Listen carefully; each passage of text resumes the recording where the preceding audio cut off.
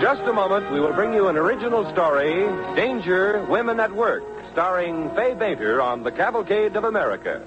But first, here is Gain Whitman with information on another of DuPont's better things for better living through chemistry. If you have ever worn a raincoat or sport coat after it has been cleaned and made the annoying discovery that the coat has lost its water repellency, you'll appreciate the protection that DuPont Zealand Durable Repellent Finish offers. For Zealand continues to give protection even after many washings or cleanings. Look for the tag when you buy rainwear or sportswear. DuPont Zealand. It's one of the DuPont Company's better things for better living through chemistry.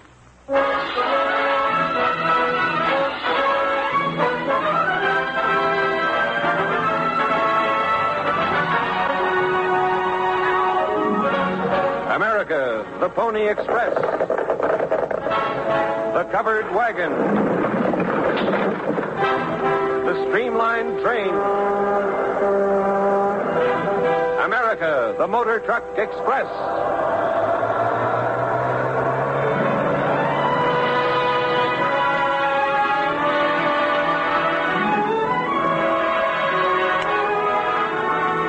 America means skyscrapers and haylofts, home sweet home and Basin Street blues, the glare of a blast furnace against the midnight sky, a land where freedom is not just a word stamped on a coin.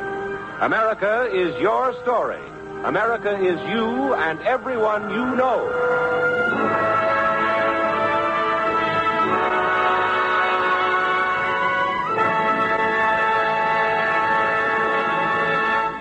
Tonight, we present Fay Bainter in Danger, Women at Work on the DuPont Cavalcade of America.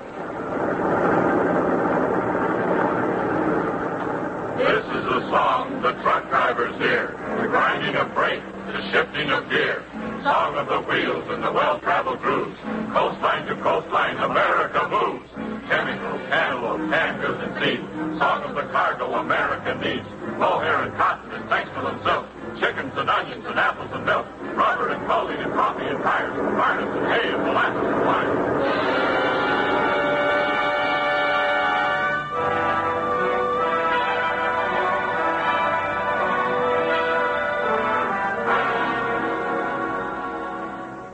This is a story about trucks and truck drivers, but particularly a story about a woman and a truck painted red. I knew them both pretty well, and I admire the way they worked. I guess it started back in 1928, when Bill Clark, an Iowa farmer, bought a new red truck. His wife, Josephine, not much of a hand at driving, was taking a lesson. Now watch it, Josephine. Keep over to the left. I'm all right, Bill. I'm doing fine. Look out for the ditch. Cut your wheels. Cut it. Oh, Bill, I'm sorry. Are you hurt? No, Women drivers. your lovely red truck. Oh, never mind. But you'll need a new fender. As long as I don't need a new wife. How much will it cost? The fender? More than we've got. Then we'll take the money in the cookie jar. Well, that's for your new coat. Who wants a new coat? A fender will last forever. Not if you drive. Well, don't worry. I'll stick to a woman's work after this. But Joe Clark did drive that truck again. It was a year or so later, after her husband died, and left her with 2 little girls and a small boy to take care of. Seemed as if the children wanted a lot of things she couldn't give them. Mom, can I get some candy? I'm afraid not, Katie. Not today, anyway. Mom, can I go to the movies this afternoon? Mary Ann, I'm sorry. No. Mom, Eddie's got one of those new jackets. I'd sure like to have one. Tommy, I'd like a new coat, but I'm not going to get one. There are other things we need more than coats and jackets. Mom, I need school books. We'll see about it, Katie. Please, Mom, can't I have some candy? No, dear. Mom, what I really... Well, not this week, Tommy. But, Mom,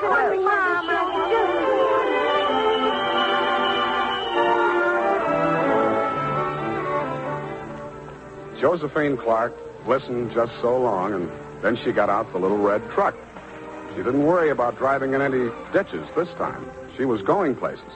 She called on the farmers who lived nearby and talked to them one by one. You mean you're going to be a truck driver? Yes, and I'll handle all of your odds and ends of produce on a percentage basis. But trucking's a tough business without experience. I've had experience. Handling odds and ends of business? Yes.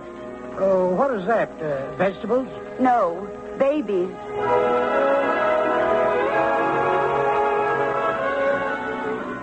I'd sure like to help you, Mrs. Clark, but I go to market twice a week myself. Look, Mr. Edwards, what you can't take into market will be liable to spoil. But if you get it into town, you could sell it. Oh, that's right. Mrs. Clark, you've got yourself a deal. Well, I don't know, Miss Clark. I'd feel kind of funny letting a woman handle heavy stuff like you'd have to if you hauled for me. Mr. Collins, I knew what I was doing when I went into this business.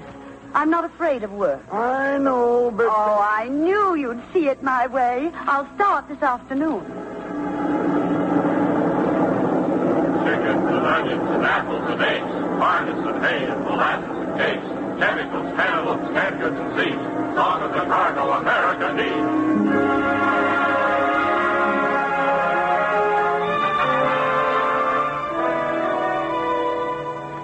That's the way Joe Clark got started. Kind of a rural expressman. She won over the farmers. But there was a tougher job of winning over coming up. On one of her first all-night hauls, she stopped off at a dog wagon known for its heavy truck traffic, where truck drivers picked up a bite and a cup of coffee. Hey, wait a minute, fellas. That's a ding. I'd like a cup of coffee, please. Yes, sir? I drove my truck onto your lot. Is that all right? Huh? Oh, yeah. Yeah, it's okay. Truck? They must be giving trucks as bridge prizes now. Is there a place to wash? Out back. If we'd known she was coming, we'd have fixed up that powder room. You want to order something to eat, lady? Oh, yes, hamburger. Rare. Rare? My goodness. Are you gentlemen always so polite?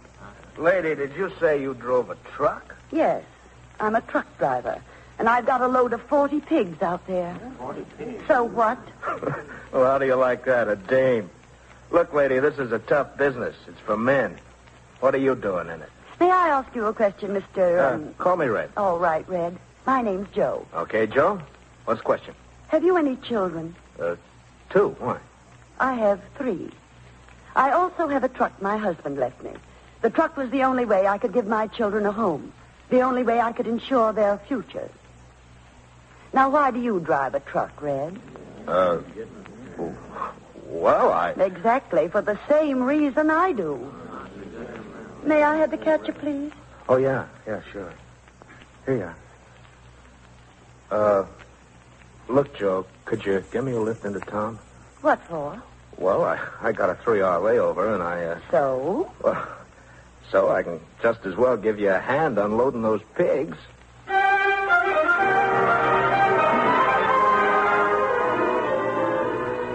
Joe Clark did pretty well that first year. She was able to buy another truck, and she hired an assistant. He was an accountant because the facts and figures involved were supposed to be too deep for a woman. His name was Sam, and he had a head for figures.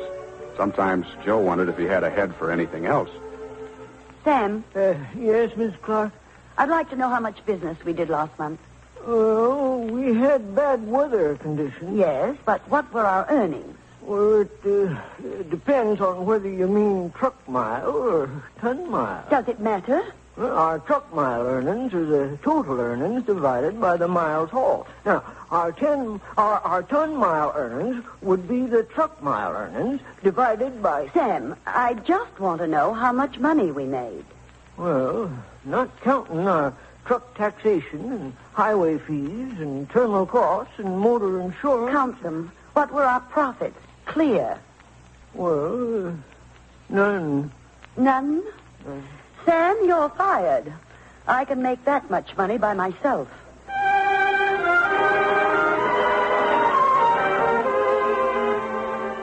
Joe Clark had learned one of the fundamentals of American business. You can't get help till you know what you're doing. So she learned the facts and figures for herself. Meanwhile, she brought up the kids, giving them most of the things they needed. But there was one thing she found she couldn't give them, not by herself. Mom, does anybody live on the moon? No, Katie. It's too cold up there, isn't it, Mom? Yes, Mary Ann. Yes. Yes, I think so. Mom, what makes the ocean salty? I don't know, Tom. Maybe the women watching their men go out to sea made it salty with tears. Gee, is that true, Mom? No, darling. Then what is the answer? I don't know. I don't know, Tom. But someday you will. Because you're going to college. I promise. Us? Are we going, Mom? Are we, Mom? Yes, yes, all of you. But, Mom, they're girls. It isn't a man's world anymore, Tom. America belongs to the girls, too.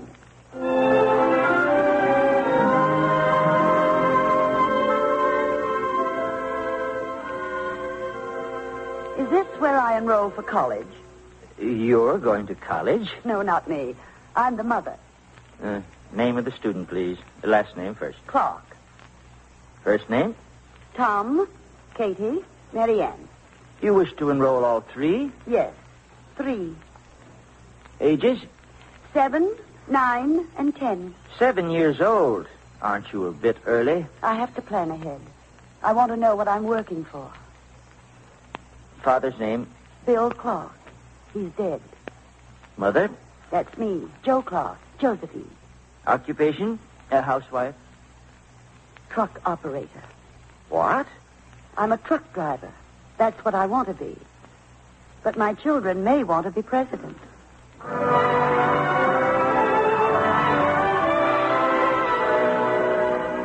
So, Joe Clark worked against the time when her children could go to college. She worked until her whole body and brain ached with the eye strain, the noise, and boredom of the road. Through sleet, snow, rain, glaring sun, dust, and mud. She worked around the clock and around the year. Chemicals, cantaloupes, tankards, and seeds. Song of the cargo America needs. Oh, there it comes. December, pick up a load of 200 Christmas trees. March, 200 saplings to Len Carson's. June, cargo of cement for the new bridge. September, 200 barrels of apples. November, 300 crates of turkeys. December, 1,500 Christmas trees. Oh, there it comes. Hey, silk, chicken, onions, apples, milk. Yep, that's the way Joe Clark worked. Joe, along with the other drivers whose trucks moved night and day, whose roaring motors and singing tires made the music of the road. The start of the motor, the sound of the gear. This is the song of the truck drivers here. Song of the cargo America needs. Chemicals, cantaloupes, tankards, and seeds. Song of the wheels of the well-traveled cruise. Coastline to coastline. America.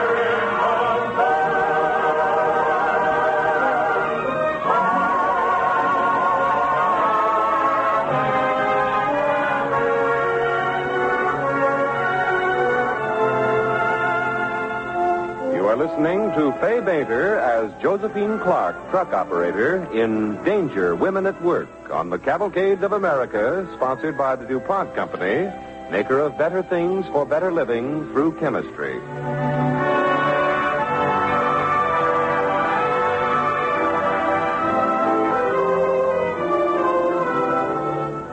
Now to get back to Joe Clark and her truck line, because she did end up owning a truck line of her own. Not that new coat she always needed and never got. I'd like to tell you about the night Joe Clark met Gus Evans. He was a motorist on his way to Chicago when he ran out of gas. You know how most drivers are about stopping to help anyone in the middle of the night. The cars kept whizzing by while Gus hopped up and down on the road, waving his hand and calling. Hey there, stop! Stop, will you? Oh, sure, that's fine. You're here all night. Uh-oh, here comes the truck. Stop! Stop! Hey, you, stop! Oh, at last. Trouble about trucks, they lumber along, get in the way, hold us up on hills. What did you say? We want to get the trucks off the road, sure. But on a dark night, when there's trouble and the passenger cars all rush by, who stops to help? You guys. I've got an extra gallon of gas. You can have it. You're a woman. Do you want the gasoline? Yeah. I was just surprised, seeing a woman without any warning. Next time I'll rattle first. Huh? Oh, sure. Say, driving across country in a big truck like that, how do you do it? Grandma did it in a covered wagon. Yeah. Well, this is a great country for getting ahead in the world. This is a great country. Sure is. Land of opportunity. Say, you don't know where I could find a job, do you? Doing what? Making money. I worked for my uncle a while. He was a shipper. Why did you leave? He was my uncle. How'd you like to work for me? You? That's right. I'm a woman, but I'm not your uncle. And I need a dispatcher. Well, I'll take the gas and much obliged. And the job? No, thanks.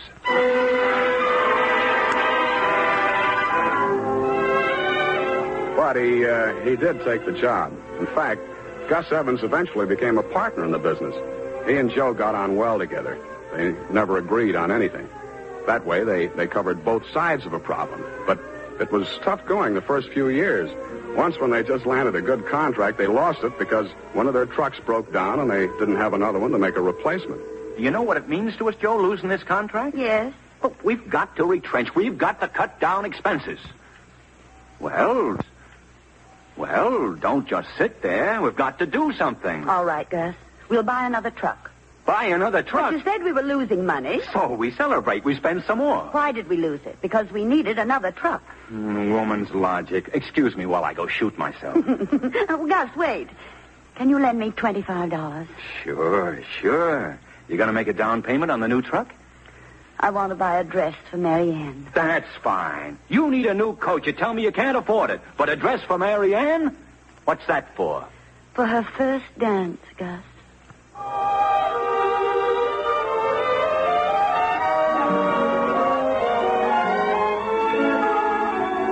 Yeah, Joe was always spending money on unnecessary things, according to Gus. Still, she worked hard, made contacts, and tried to get herself known. Once Gus even got her an opportunity to make a speech at a church assembly of the town fathers. Now, don't forget, Joe, you want to make your talk quiet, dignified. Yes, Gus. These are important people. You want to impress them. Yes, Gus. They can throw some real business our way. Gus, is the truck ready? Truck? What would you do without me? You'd go to church in a truck. But I need the truck. Joe, you only talk off a truck when you want to get elected. But I'm not going to talk. You're not I'm not going to make a speech. I won't have time. I promised to take 20 or 30 children on the Sunday school picnic. That's fine. Big advertising. We'll do our business with children. Do the children have money? No, but they have parents.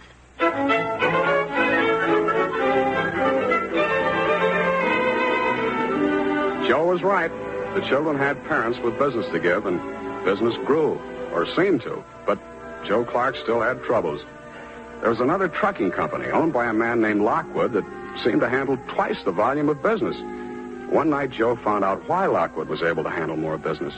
She and Gus were testing out one of their new trucks on a straight stretch of road. I wish we could get away from that car and back. It's a truck. Say, it's one of Lockwood's big trailers. His headlights keep getting into my mirror. Well, pull over, let him pass. I'm trying to. He keeps weaving around. Hey, he acts drunk. Gus, take another look. He might be asleep at the wheel. Asleep? But try your horn. How can he sleep? Overwork, exhaustion, God help him. He's going off the road. Get out of the way. I can block him. Let him go. We'll be rammed. Stop to stop him. Look out.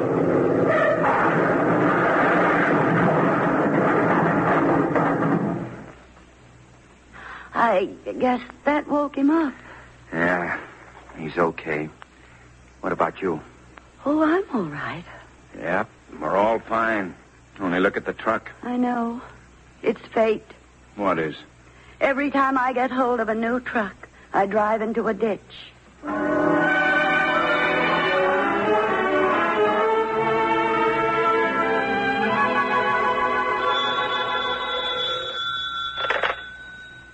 Truck line. This is John Lockwood speaking. Oh, it is. Well, I'm glad you called.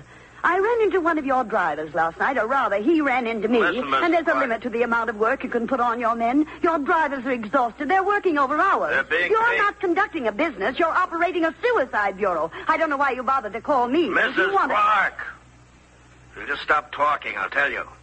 I didn't plan to kill off any of my truck drivers. I still don't. I'm glad our man didn't come to any harm last night. Thank you for saving him. That's what I called to tell you. What? There's room in this business for us both. Did you hear me, Mrs. Clark? Yes, but I think we have a bad connection. Well, under the circumstances, I think it's remarkable that we've made any connection at all.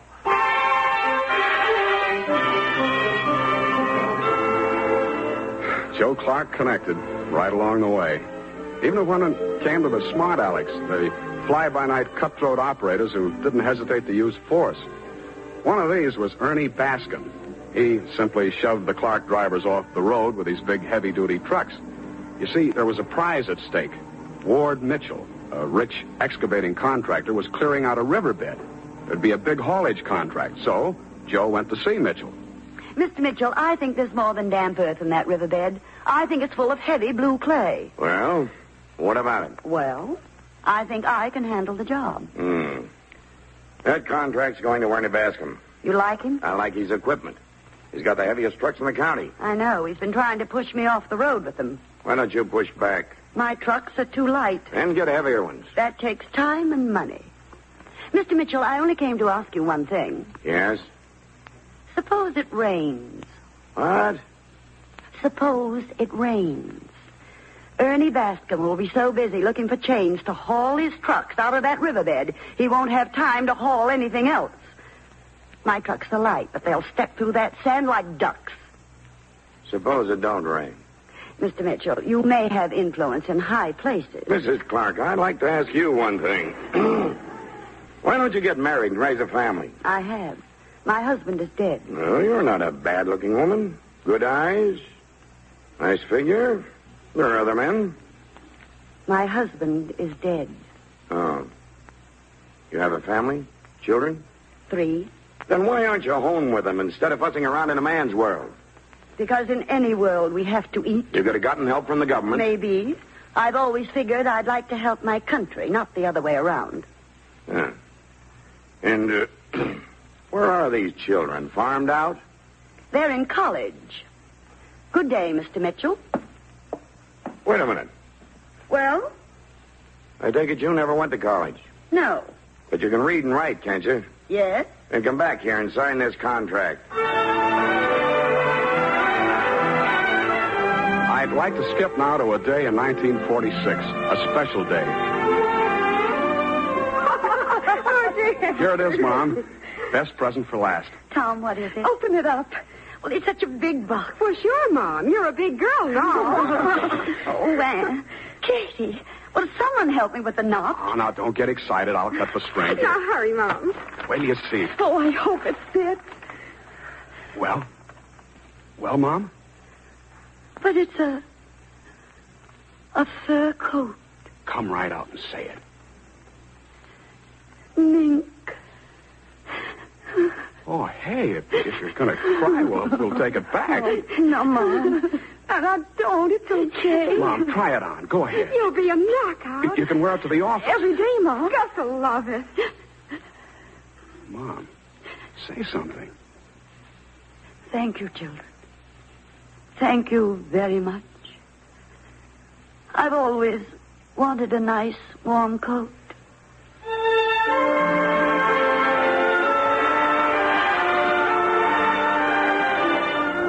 That's most of the story. The little red truck has grown into a fleet of 24 trucks and 30 semi-trailers, and the Clark truck line is operating over 4,000 square miles of territory. These are the facts, just as I gave them to you. Oh, of course, I'm prejudiced. You see, I'm Tom Clark, the kid she took care of and put through college. And I think my mother's won a great fight. What do you think?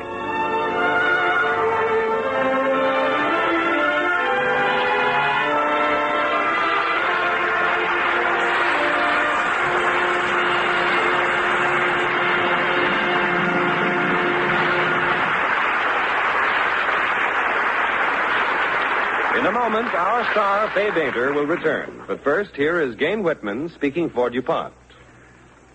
Today, a country's wealth isn't limited to the land and the things that can grow on it, or be grown upon it, or dug out of it, like minerals and coal. A country nowadays has another resource, its technical ability. In plain words, how well it makes and distributes the things it needs. Our way, the American way, is the wonder of the whole world.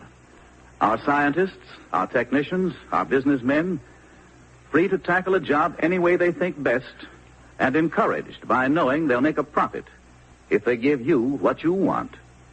Whether it's a better lollipop or a better steam shovel, create a national income that is now well over $100 billion a year.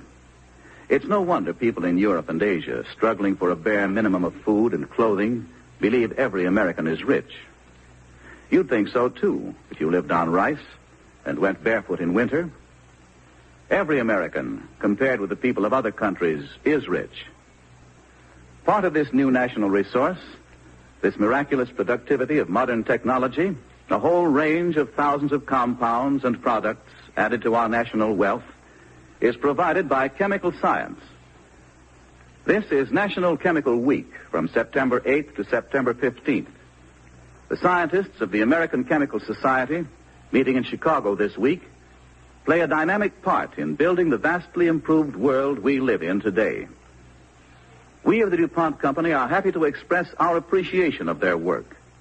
And we know every American who believes in progress is grateful for what they have accomplished in health, in agriculture, in industry, and even more for what their splendid achievements of the past indicate they will accomplish in the future. We of DuPont, an industrial chemical company, are proud of our contribution to American abundance.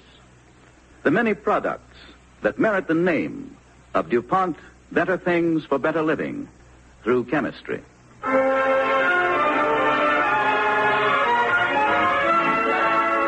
And now, here is our star, Fay Bainter, who wants to say something about the play tonight.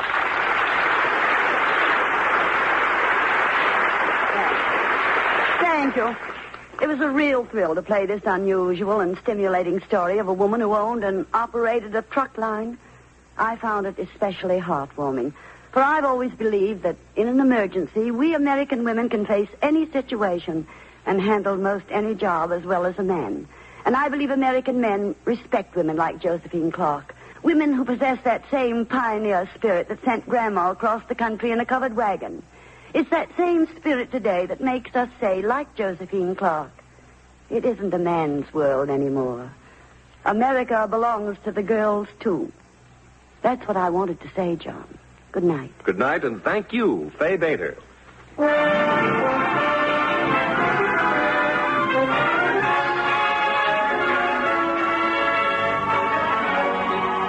Next week, the DuPont Cavalcade brings you another of your favorite Hollywood stars in General Benjamin Franklin. It's the story of still another of the many sides of Ben Franklin's rich and colorful life. You'll meet Benjamin Franklin as a courageous Indian fighter, an officer who commanded with the wisdom of an experienced warrior and the daring and courage of a young soldier. Be sure and listen next Monday to General Benjamin Franklin.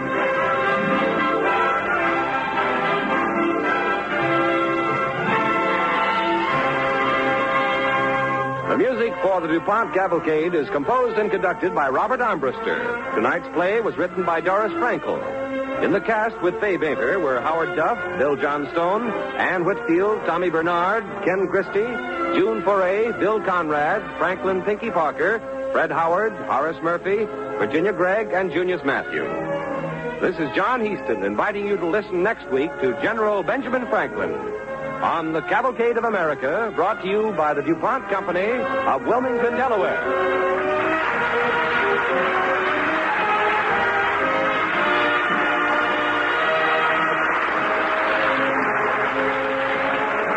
The Cavalcade of America came to you from Hollywood. This is NBC, the national broadcasting company.